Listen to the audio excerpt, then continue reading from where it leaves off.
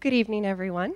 Welcome to tonight's UW Showcase Talk. My name is Kate Preen, and on behalf of the Wisconsin Alumni Association, the Capitol Lakes Retirement Community, and the University of Wisconsin-Madison, we are delighted that you have joined us tonight. Tonight, you're going to hear from Jaime Stoltenberg. She grew up in Wisconsin, received her undergrad and master's degrees from UW-Milwaukee. However, she's been on this campus for almost 11 years, so she's pretty much a Badger at heart now. So ladies and gentlemen, please join me in welcoming Jaime Stoltenberg. Thank you. I turned this on. Can everybody hear me okay? Okay, I'm going to try and talk louder then. How's that?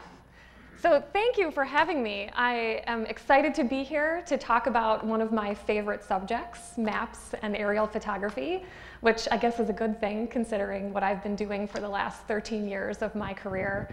I've spent the last 13 years focused on curating, preserving, and providing access to cartographic resources of all formats, some of which I would like to talk with you today about. So we'll get started. So in a nutshell, I'd like to share with you a little bit about Science Hall. I often have a hard time doing presentations about the map library and our collections without at least mentioning the wonderful building that we reside in on the UW campus.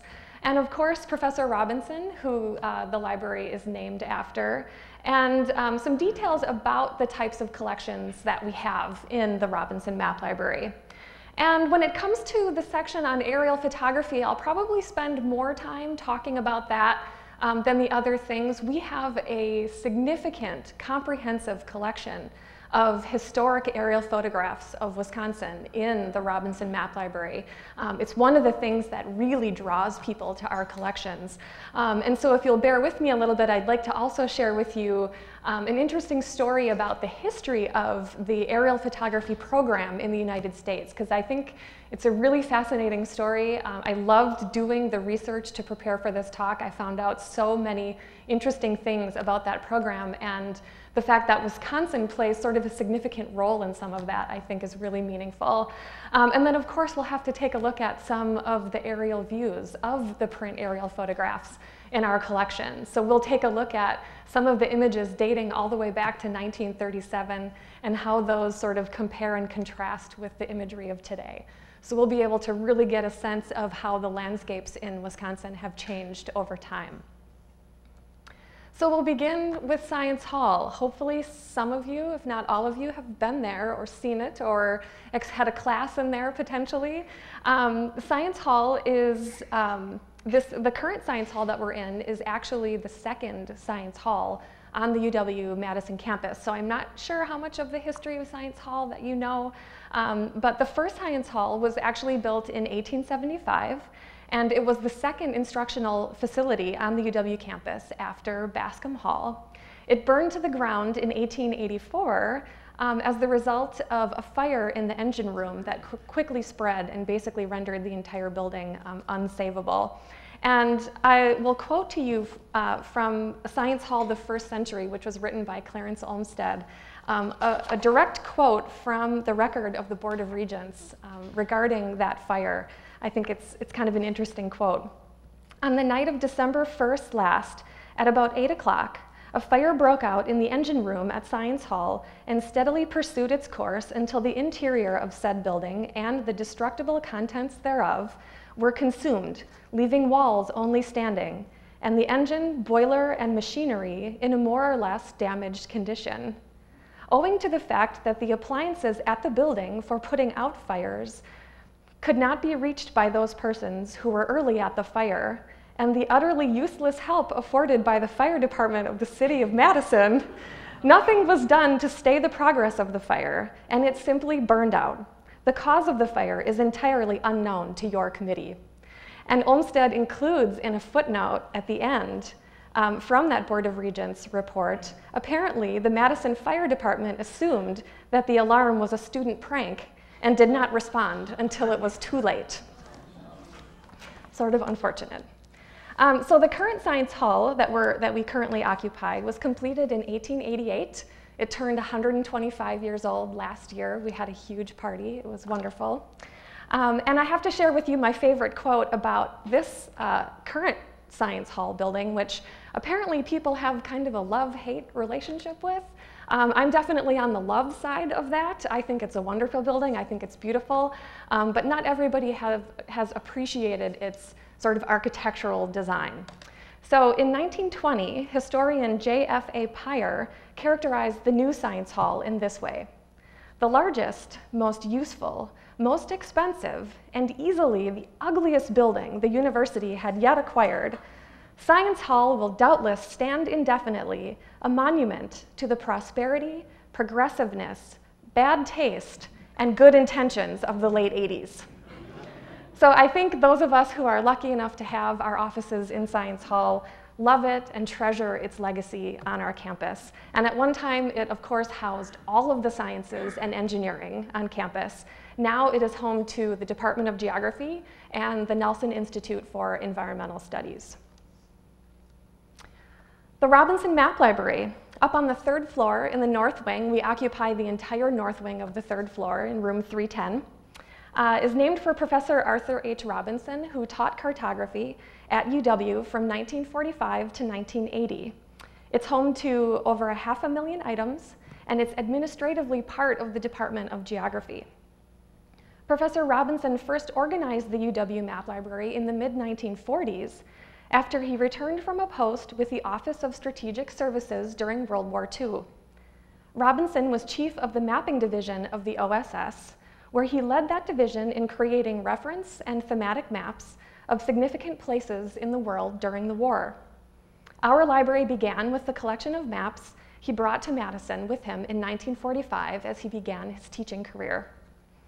In addition to starting the map library, Professor Robinson is credited with founding the UW Cartography Lab, which is still a successful map production facility, and the State Cartographer's Office, both of which reside in the Department of Geography in Science Hall. So there are quite a few of us in the Geography Department that owe our careers to Professor Robinson, so I'll thank him right now for that.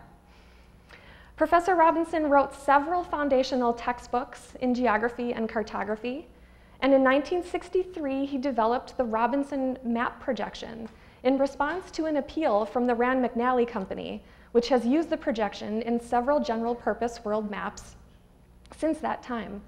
The National Geographic Society also used the Robinson projection as its default world projection for all maps printed between 1988 and 1998. Robinson said this about his approach to developing the map projection: I decided to go about it backwards. I started with a kind of artistic approach. I visualized the best-looking shapes and sizes. I worked with the variables until I got it to a point where, if I changed one of them, it didn't get any better. Then I figured out the mathematical formula to produce the effect. Most map makers start with the mathematics. So he was all of these things. He was an artist, he was a mathematician, cartographer, educator, and leader in the academic field of geography.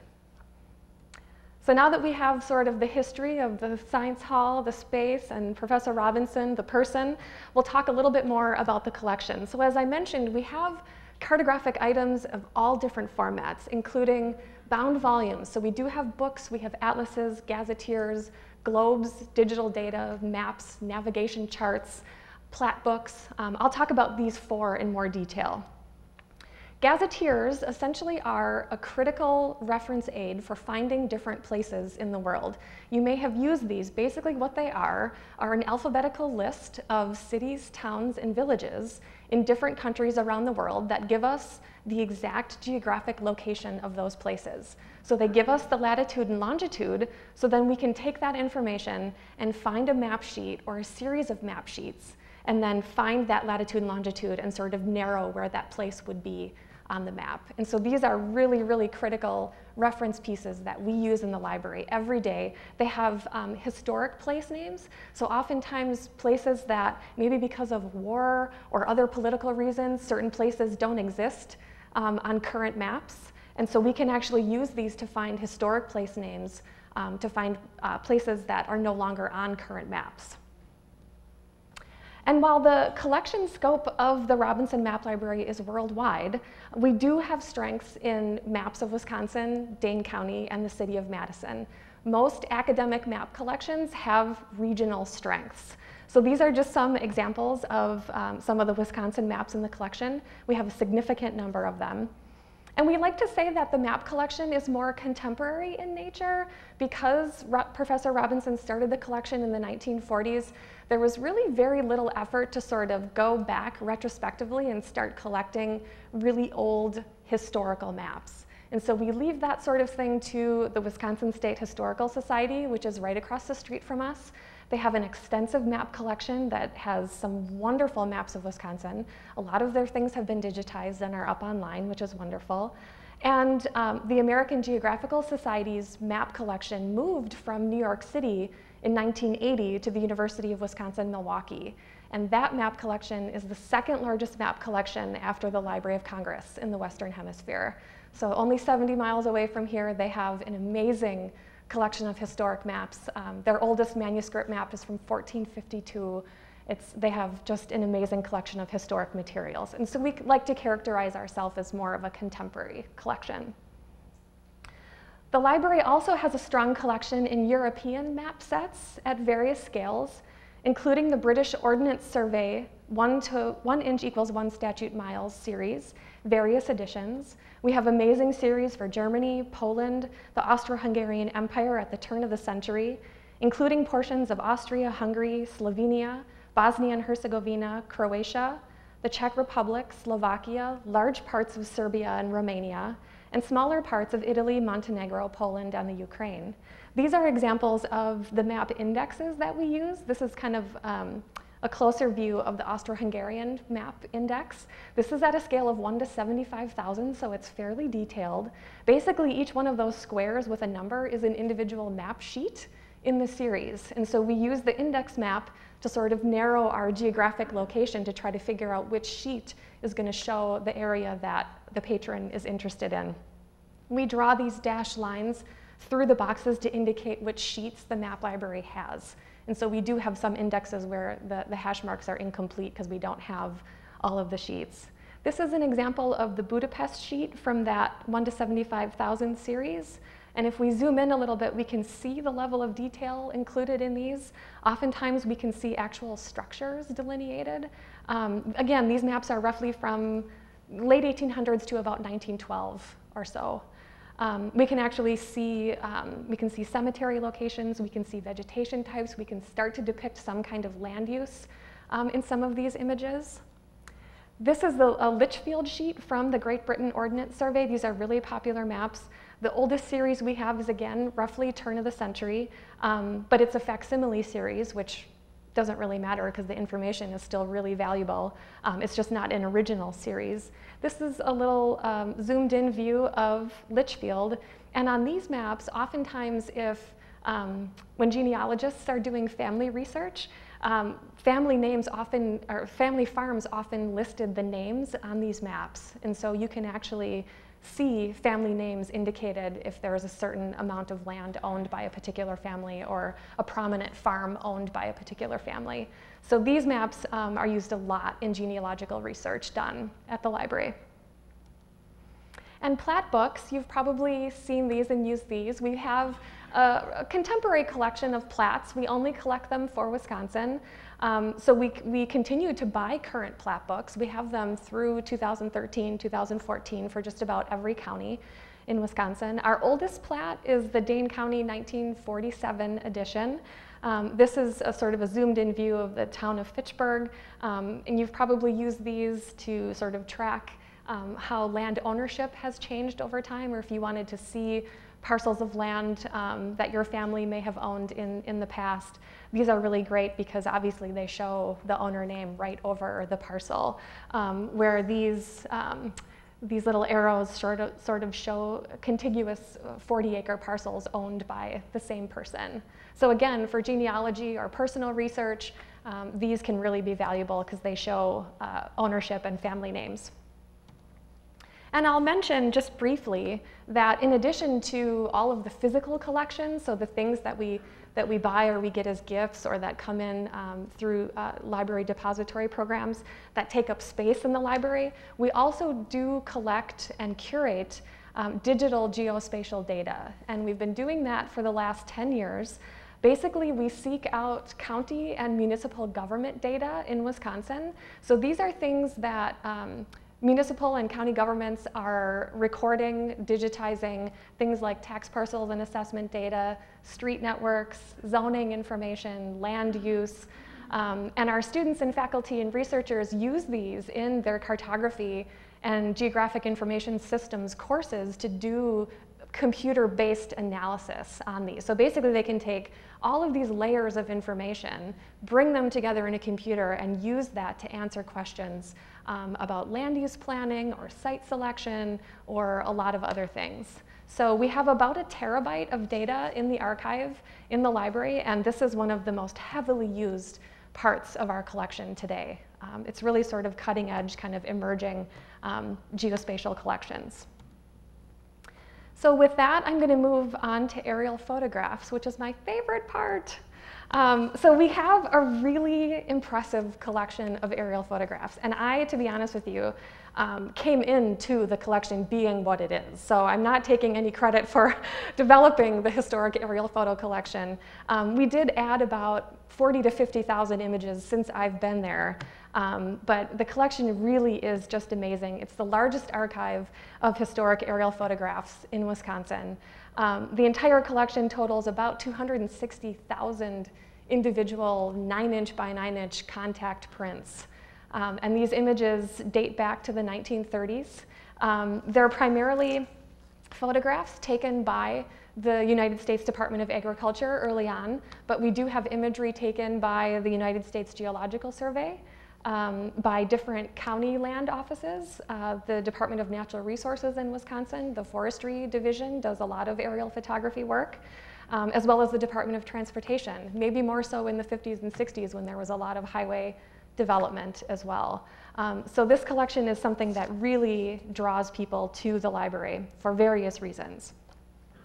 And so thinking about how people use aerial imagery, I'll just talk about a couple of these. These are some of the more common ones that we see in the library on a daily basis. But site selection is a really common one. So when a piece of commercial property is set to be developed, there has to be a thorough report of the history of what happened on that parcel of land throughout time. So for example, if it's a vacant parcel now, but in a 1955 aerial photograph, there is a gas station located there, even if that building is no longer there, there may be fuel tanks underground that a developer may need to deal with or do some research to figure out how to deal with prior to any kind of construction or development work. And so these reports are required before development can happen. And in legal cases, we get a lot of people from all over the state that come and use the collection because they're rural landowners and they have some kind of dispute with their neighbor who's trying to either take acreage from them or try to redefine their property lines. And so oftentimes outdated property deeds describe boundaries of parcels using feature examples like roads or rail lines or fence lines that are no longer there. And so oftentimes in a court case situation, if someone can prove using aerial photography that those features were there and they can accurately delineate the boundary of that parcel, photography can be really useful in those kinds of scenarios. And really just seeing how places in our state looked almost 80 years ago can be really amazing. Tracking family histories through property ownership, seeing old farms, old buildings, fields before subdivisions went in, cities before major highways were built.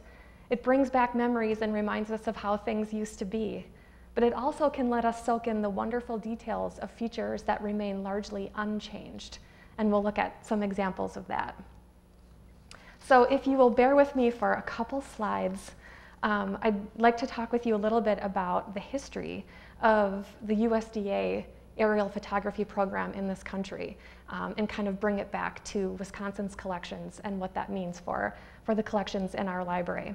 So we have to go all the way back to 1862, when President Abraham Lincoln founded the US Department of Agriculture. He called it the People's Department. And in Lincoln's day, 48% of those people were farmers who needed good seeds and information to grow their crops. Fast forward to the 1930s, when the Great Depression hit farmers harder than it did most other Americans. Falling prices for produce and livestock encouraged increased production, which further led to lower prices. Between 1929 and 1932, the net income of the average farm operator fell 69%, according to the US Census. Without higher and stable prices, those farmers that did remain faced a bleak future.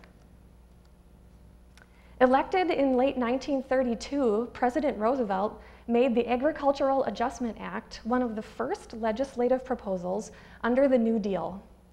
2 months after Roosevelt took office in May of 1933, Congress established the Agricultural Adjustment Administration to oversee the program. Secretary of Agriculture Henry Wallace's vision of the ever-normal granary was propelled into action via the AAA, where it focused on controlling production through voluntary contracts with growers. The AAA was to establish and maintain a balance between production and consumption of agricultural commodities. In practice, this objective resulted in an attempt to reduce the amount of land in production by paying farmers not to produce 7 basic commodities: cotton, wheat, corn, rice, tobacco, hogs, and dairy, using revenue generated by a tax on commodity processors. But because the government couldn't order farmers to plant less, New Deal planners devised a voluntary acreage reduction program with incentives, local control, and surveillance procedures for promoting fairness and preventing cheating. And a primary source of New Deal surveillance was aerial photography. But in 1936, the Supreme Court ruled the tax imposed on commodity processors was unconstitutional. Congress quickly adopted a conservation program which utilized grants to pay farmers to switch from soil depleting to soil conserving crops. A leader in soil conservation in the early 1930s, Wisconsin was home to the very first soil erosion study by another newly created New Deal agency called the Soil Erosion Service. The Coon Creek Watershed Soil Erosion Control Demonstration in western Vernon County was hugely successful and sparked additional erosion control demonstrations across rural America. Following that, Wisconsin's first comprehensive USDA aerial photo flight took place from 1937 and lasted through 1941. Photography was used to monitor compliance with these conservation incentive programs. Whether focused on conservation or production controls, New Deal farm policy depended on accurate measurements of field size at the farm level. In the 1860s, precise survey measurements were made by carrying chains around a farmer's field, and then the maps were drawn by hand. A more accurate, inexpensive, and efficient method was needed to measure the millions of acres of farmland across the United States. The use of aerial photographs to calculate acreage would replace that awkward method. In 1937, studies began on the effectiveness and accuracy of utilizing aerial photos as a proxy for measuring actual field sizes with a tool called a planimeter.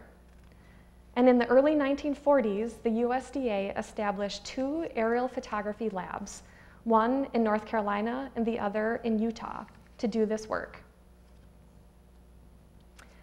In addition to the various ways people used historic aerial photos that I mentioned earlier, current imagery remains an essential tool in managing farm programs today. 1-meter resolution National Aerial Imagery Program photography helps the USDA manage and administer common land units. Local aerial projects help county and municipal governments map their cities, towns, and villages in an effort to modernize land records like tax parcels, transportation, and land use. You can view and download digital Wisconsin aerial imagery from 2002 to the present by visiting wisconsinview.org, an online repository of remotely sensed imagery managed in the Space Science and Engineering Center at UW-Madison. Okay, so now that we have the history of the program, thank you for bearing with me on that. So let's take a look at what some of these images look like. So we'll begin, this might be hard for you to see. Does anybody know where this is? Can anybody tell? Maybe this helps. Can you see what's circled? Yeah, this is the Platte Mound M, largest M in the world, which I love. Constructed of whitewash limestone, it signifies mining and the School of Mines at UW-Platteville. The M was completed in 1937 and was lit on fire to celebrate homecoming on October 16th of that same year. So this is just one example of how we can visualize historic and cultural features across Wisconsin's landscapes using aerial photography. Our second example, hopefully a place you all are extremely familiar with. This is part of the UW campus in 1937 and on the right in 2010. And so instantly we find our eyes going to things that we notice that are similar, correct? Such as Camp Randall. And then after we kind of orient ourselves and figure out, where we are between the two images, you'll start to see some of the subtle differences appear between the two. So it's kind of interesting. There's not a ton that's visible at the scale of this image. Actually, if you move just slightly west towards West Campus, there's a bigger change in the two images, because as you move west, it's just completely, farm fields and sort of barren as it compared to today. Our next example of urban change, see if anybody knows where this is. I don't know if this helps at all. This is Green Bay, right? So in an area that was once home to several family farms in 1937 until Lambeau Field opened in 1957, we see dramatic change in Green Bay from 1937 to 2010 through rapidly expanding residential communities. And this is my favorite example because I'm from Milwaukee. In 1937, the site of the future county stadium in Milwaukee is peppered with small recreational baseball fields, which I like to think is not just a coincidence. Construction of County Stadium was completed in 1953. The Milwaukee Braves played their first home game at County Stadium on April 6th of that year and played there until they left Milwaukee in 1966. The Brewers played their first game there in 1970 and their last game in 2000 when Miller Park opened in 2001. It's amazing to see all of the changes here, but still our eye notices the similarities in an effort to orient ourselves between the two images. So this is a difference between 2007 and 1963. So County Stadium, which of course was in where the parking lot is now of Miller Park. So I think there's a little brass plate in the parking lot that signifies where home plate of County Stadium was. If you go to Miller Park, you have to walk around and find it. Maybe someone should GPS it, then we know where it is. So there and back again, it can be a thing of beauty to see dramatic change to a landscape that eventually returns to its original pristine condition, or almost original pristine condition. Case in point, the Badger Army Ammunition Plant, or Badger Ordnance Works in Sauk County. This is that site in 1937. In 1941, despite protests from those living in Sauk Prairie, President Roosevelt authorized the funds to build the plant, and by March of 1942, the farmers who lived there had left, and construction of the facility began. This is the site in 1949. The plant ceased operation in 1975, and the land is being reclaimed. In April of this year, the DNR opened the land to the public for recreation and turkey hunting.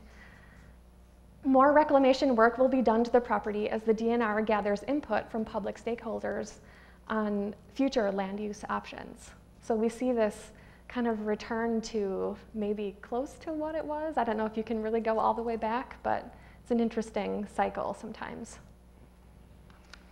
An image from above of cranberries in Wood County, the #1 cranberry producing county in Wisconsin with over 4,000 acres of marshlands. From 1938 to 2008, we see little change in the geometric beauty of this landscape.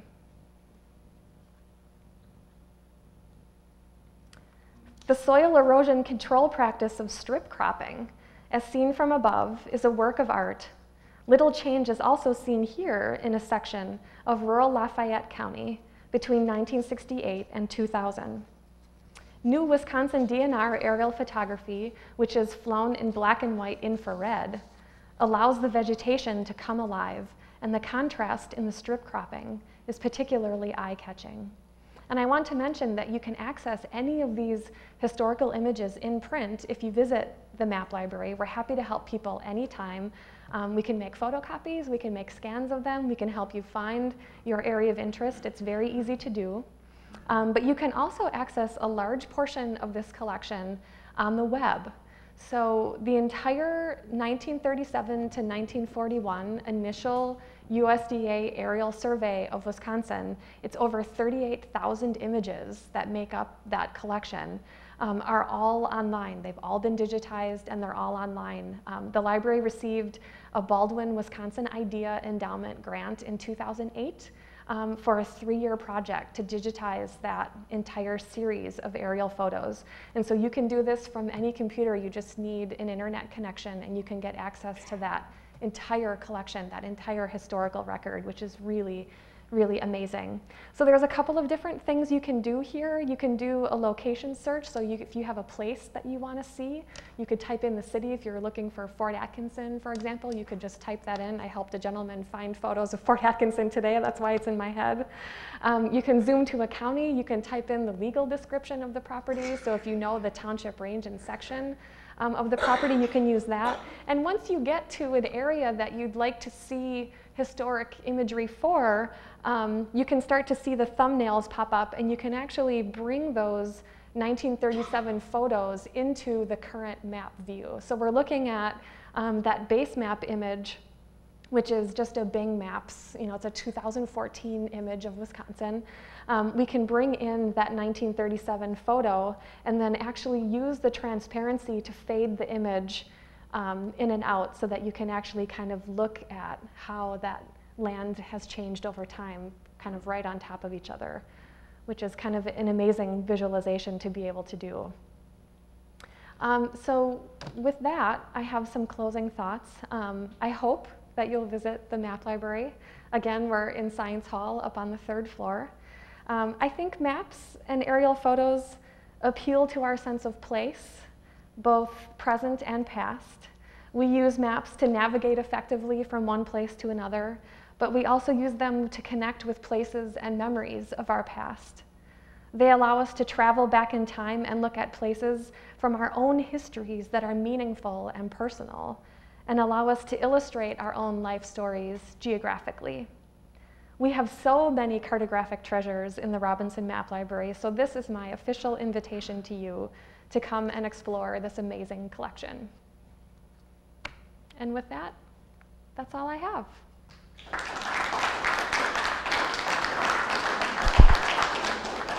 Thank you, Jaime. Happy to answer any questions.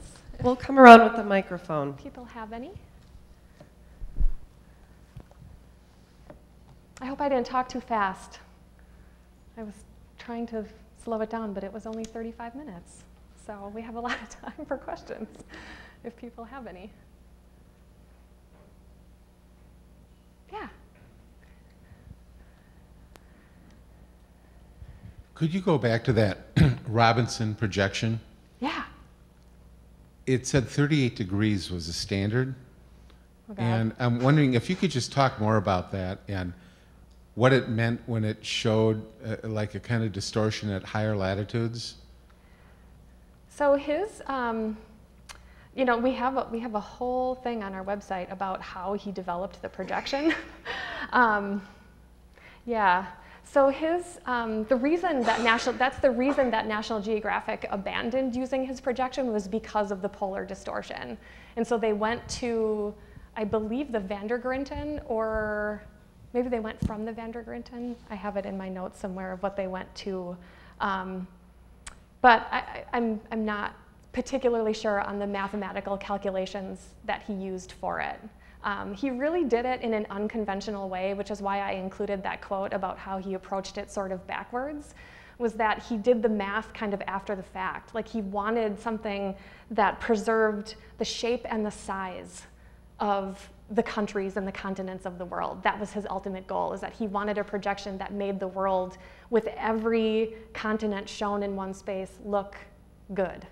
So, you know, people talk about the Mercator projection, how Greenland looks absolutely huge, but it was because it was based on, you know, true north and south navigation. So he used a different formula to kind of, you know, basically eliminate that size distortion in a different way. But other than that, I don't know a whole lot about the math, unfortunately. But it is explained in the website? We do have information on the website. Mm-hmm. And that would just be at WISC? Yep, geography.wisc.edu. Okay. Mm-hmm. Thanks. Mm-hmm.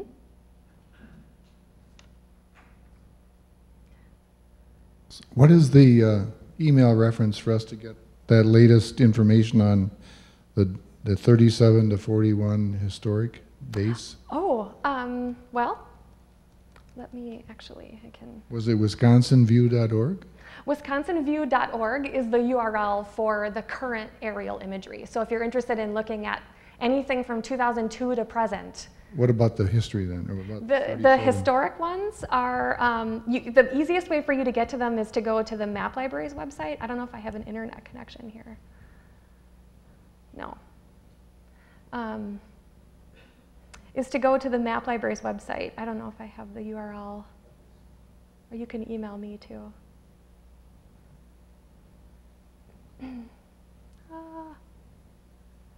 So again, just geography.wisc.edu.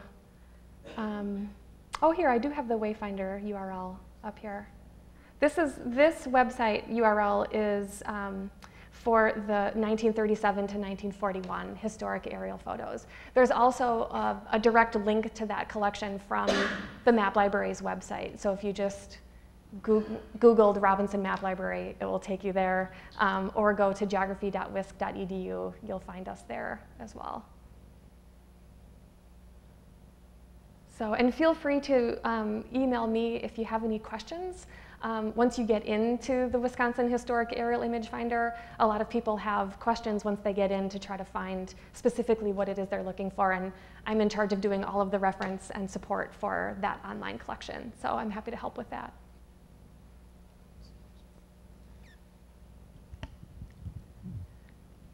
I'm interested in water resources in the area where the proposed mining will be, and just north of that.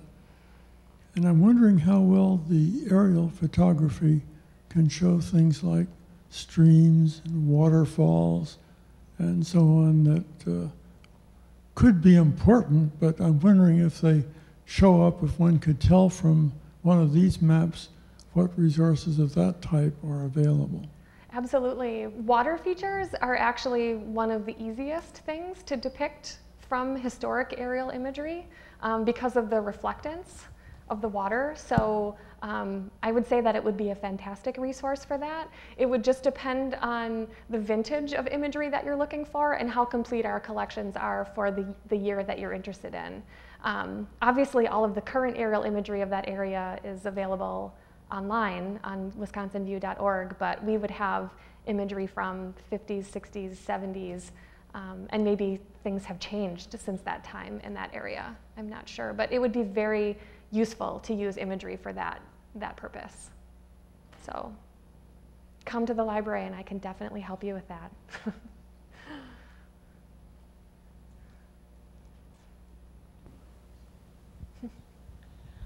I assume you have the kinds of maps that show population and poverty, economic maps.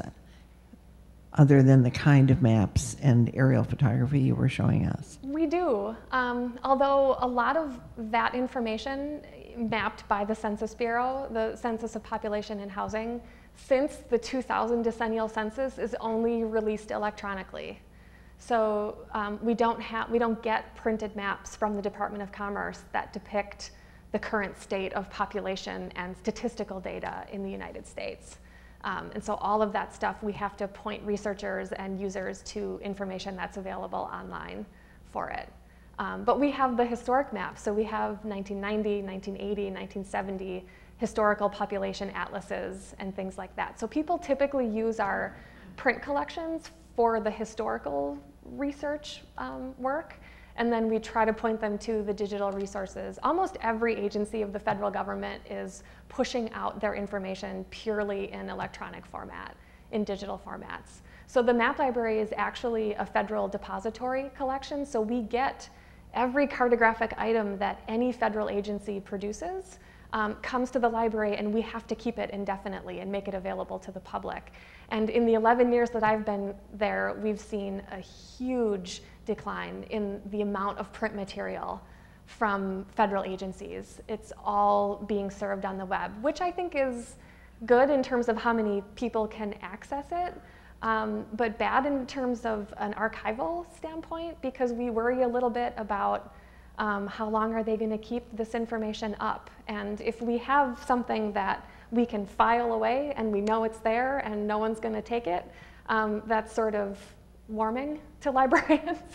But if it's something that just exists in the digital world and it's up to somebody else to make sure that it's archived for the long term, there are some questions with that. So the Census Bureau, every time there's a decennial census, they only keep 2 decennial censuses available online. So you can get 2000 and 2010, and anything prior to that is not available through their portal.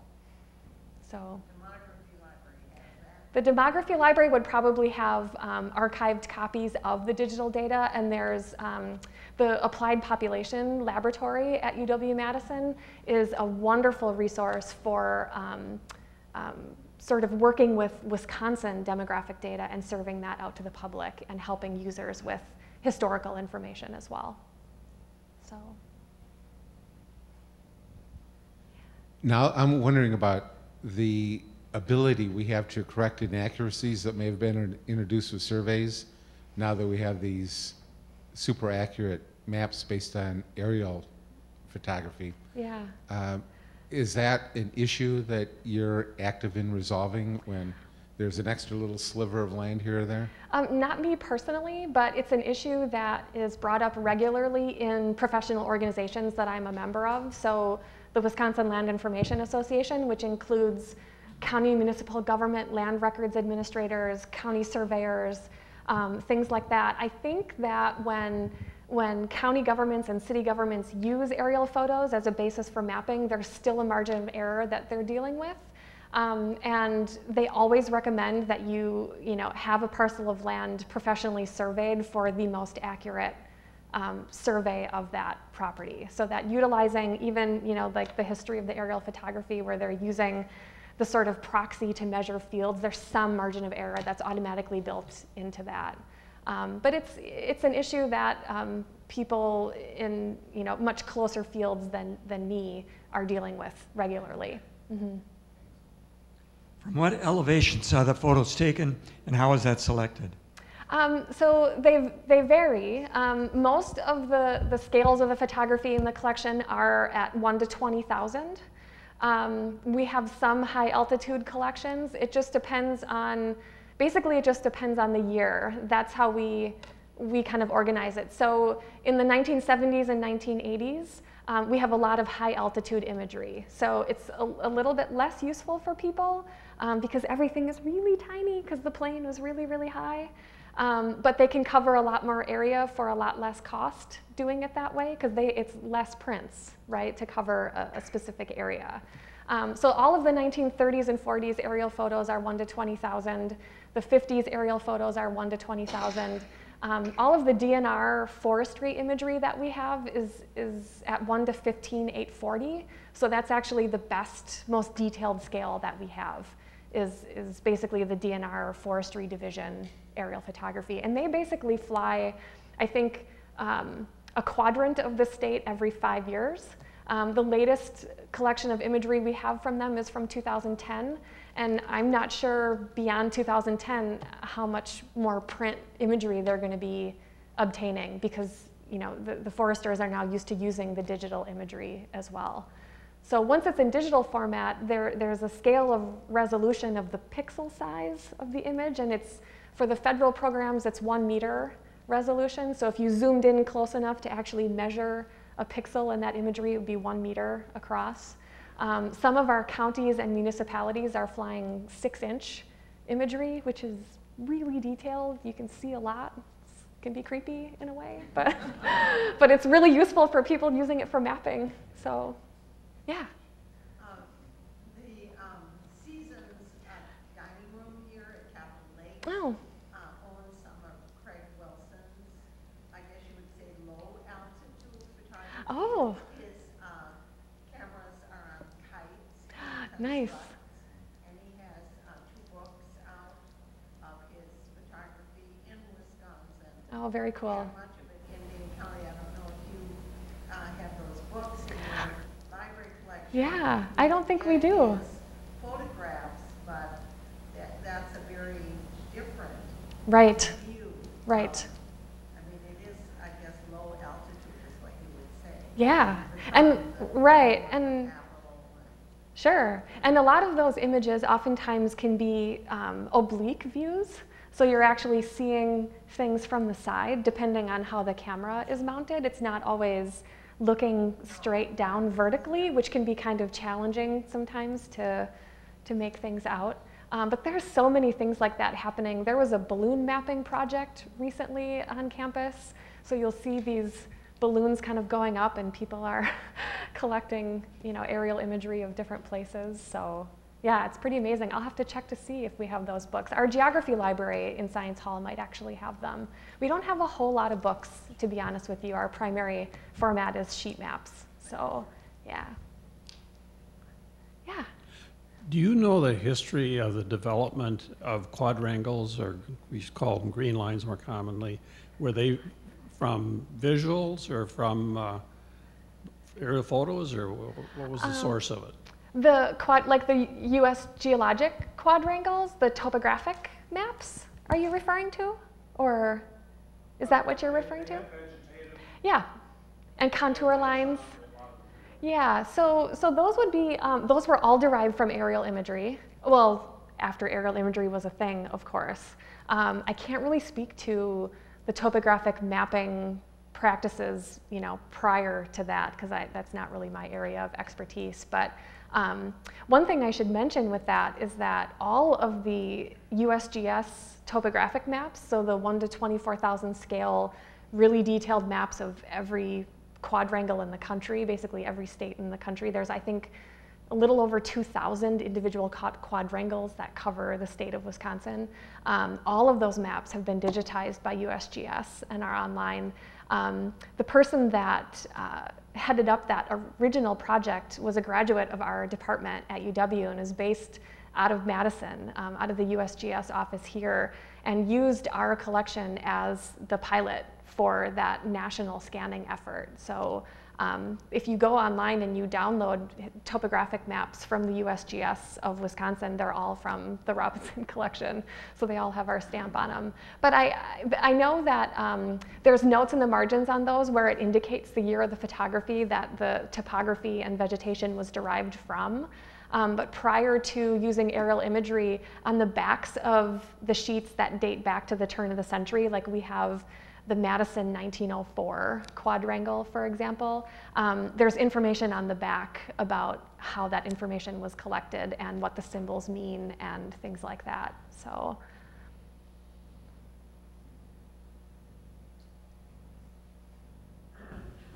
Could you just speak briefly about the difference between aerial photography and satellite imagery and the advantages and disadvantages? So there used to be a lot more differences than there are today. So typically in the past, obviously satellite imagery is from a satellite, which is really, really high up in space. And aerial imagery was taken from a camera mounted on an airplane, which was often at a much better resolution because it's inherently lower. But today, that's really not the case, and you can get satellite imagery that is as good or better in terms of resolution as aerial imagery. So it's typically really, really expensive, and it's largely controlled by the private sector. I mean, none of our public agencies or government agencies are using satellites to collect aerial imagery because it's not economical for them to do that. But the technology there today with satellite imagery in terms of how refined and how close we can see things is pretty much equal to or sometimes better than aerial photography done from a plane. So is that sort of what you're looking at? Basically the cost that won't displace aerial photography. I think, in the near future. yeah, I mean, I'm no expert on this, so take this with a huge grain of salt. But my sense is that, you know, a satellite is a lot more expensive than mounting a camera on a plane, even though the aerial imagery with, you know, an airplane is still expensive. Wisconsin has a consortium of counties that kind of band together and collect aerial imagery on the same intervals as a cost-saving measure. So it's called the Wisconsin Orthophoto Consortium, and so there's a group of counties that work with an imagery company to get their imagery taken all at the same time, and then they pay much less for it, as opposed to all 72 counties having it done at different times.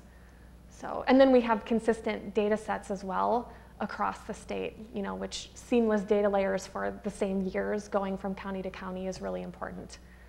So for consistency. Anything else? Great, well, thank you so much. I appreciate it. Thank you, Jaime.